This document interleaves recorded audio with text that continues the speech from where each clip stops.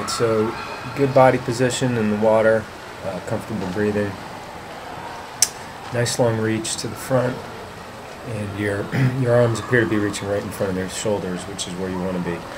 As you turn to breathe, there's a bit of a scissor kick. See how your legs sort of come out of line? So that'll cause a bit of drag as you're cruising along. You are lifting your head slightly to breathe. It's not excessive, but it will cause your hips and legs to sink a little bit. The kick looks very relaxed. There could be something to be said for working on developing a stronger kick that would aid your body position as well as propulsion to some extent. So here you can really see, how much the legs scissor out of the streamline.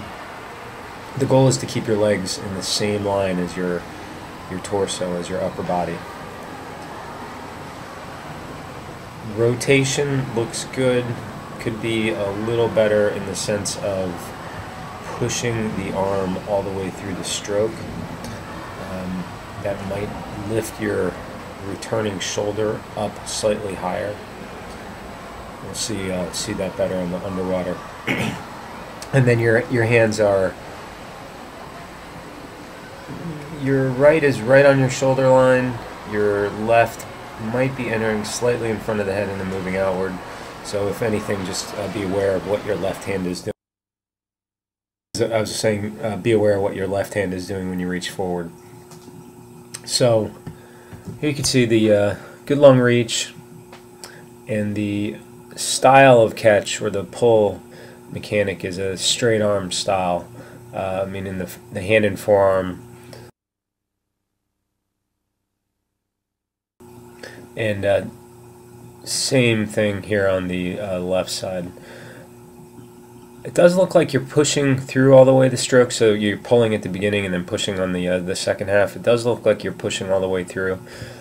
So thinking about that would not do anything for the rotation itself. Hips and legs are a little low.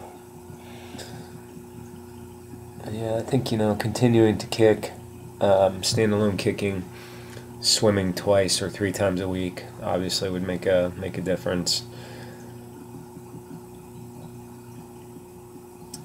And then the last thing as far as the underwater goes that I could see is make sure your hand stays flat to the back wall of the pool.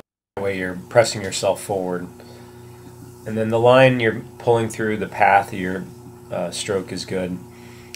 There could be a little bit of elbow bend, so that a little bit of the forearm bends under the torso, but the elbow bend you really want is that internal rotation of the shoulder and the high elbow catch. That's the piece that you want to really work towards.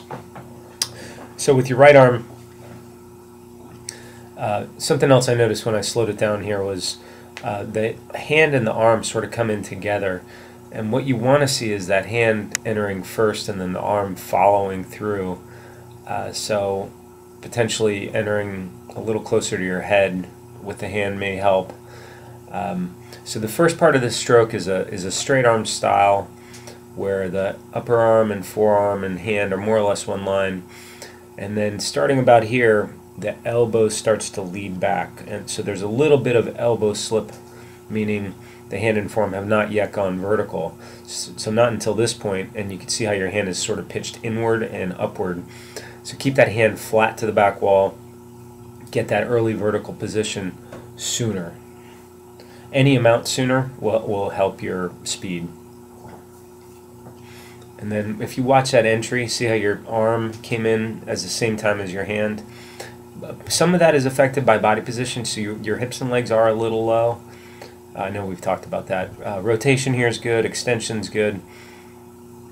And then this arm, your left arm, is really more straight arm throughout the entire stroke cycle.